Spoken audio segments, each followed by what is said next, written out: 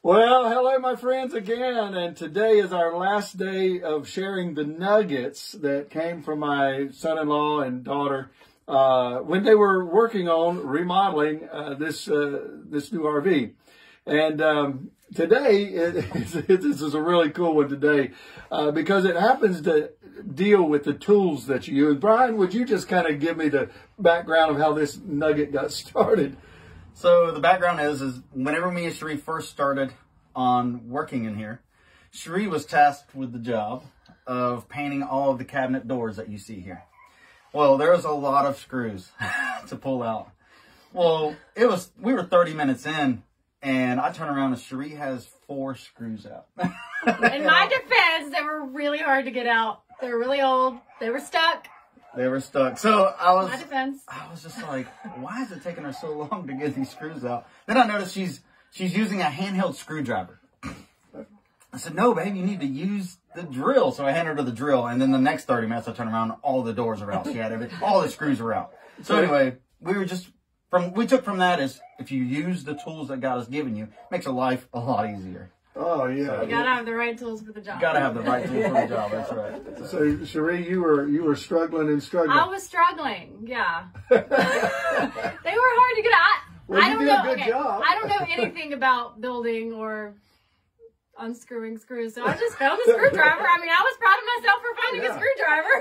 She didn't then, but she knows now. I know now, yeah. So another point would be, like, I wouldn't have known the difference. I'd have just gone for, and so, like, other people, sometimes we need for them to help us with tools we do not know about. That's true. Correct. You know, pretty good at helping me. And you know what? She could have said, no, I want to continue using the screwdriver. True. But This she was is working, open to try something new. Yeah. So it was working. It was just taking a lot long longer. time, yeah. Okay. Exactly. So God gives each of us gifts and tools to use, and we need to use them. You know, I was thinking when you told me that story too, because I had been talking some about the Holy Spirit in times past, some of the past devotions, but the power tool. You used the power tool, and she was using just a manual tool, right. and that's kind of like, you know, the Holy Spirit's given to us to give us power. And it's not to say that if you don't have the Holy Spirit or the baptism, shall I say, of the Holy Spirit that we described in Acts chapter 2, it doesn't mean that you're not going to get where God wants you to get, but it's a lot easier to get there when you've got the power working behind you. But so there's a lot of little nuggets coming from Cherie, you. Yeah. But that's good. And you know what? I don't have the gifts that you have. I can try to do things, but I do have gifts, and I need to use the gifts that I do have. And I think all of us need to use the gifts that we are given. You know, Cherie is a videographer, and she videos, and a photographer also, weddings and so on. I couldn't do that because I don't see that. And you know, I think you guys saw something in this vehicle. Maybe it's because of the gifts that you have that and I will say that this is his gift. It's not mine. I can help. But it is. She did a great job of helping. His gift. Anybody else have any principles before we leave this? I was going to say that, you know, she could have, like I said, she could have just said, no, I don't want to use the power drill. I'd rather use this. But, I mean, she could have continued doing that. It took her a lot longer to take the screws out. So, it was, for me, that's a scripture I would pull from that was lean not on your own understanding. You know, people want to lean on their own understanding from what they know. They don't want to admit that there may be a better way. There may be a better way. Yeah. You know what I mean? So that's good. Be open to a better way. So God will equip you with the tools you need for whatever job He's called you to do, but you got to be open and willing to use those tools and not try to do everything your own way. Right. And take advice from others. Yes, take advice from him and building an RV or flipping one. Oh, it's hard taking advice from him. We had a few little spats. Yeah. But you're smiling today, so. That's right. Well, listen, we want to thank you for joining us, and again, I thank my daughter-in-law and my daughter and son-in-law. Yes, thank you so much for helping us. And and I want to add also their Brian's parents. Yes, yes.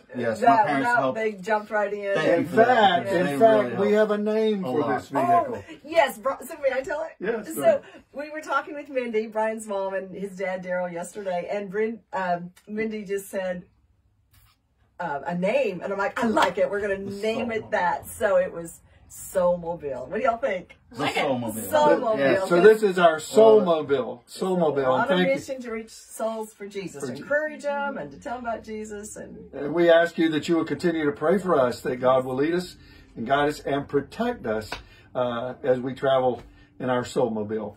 God bless you. Have a wonderful day. We will see you back tomorrow. Nugget. Yes, I'm sorry, yes, I forgot something. Oh, yeah. We actually have one more nugget. Oh, Yeah, one more nugget.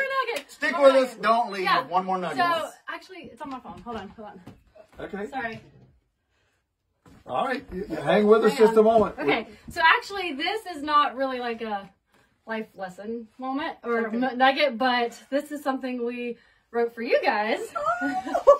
For your new, I don't know what's going to happen. for your new journeys and adventures and just in honor of new life seasons. Okay? Okay.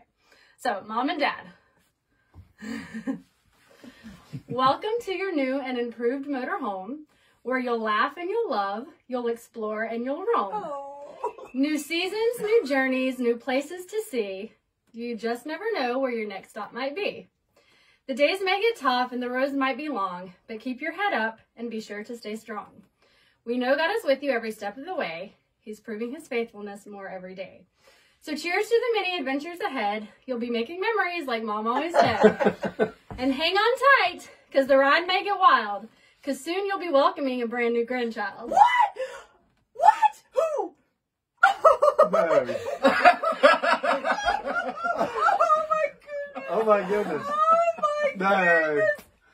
I'm shocked. You're having a baby. Oh my goodness, folks. Y'all just found out some wonderful news. Well, we'll see you tomorrow. I'm going to celebrate a little bit. Love y'all. Love you. Bye-bye.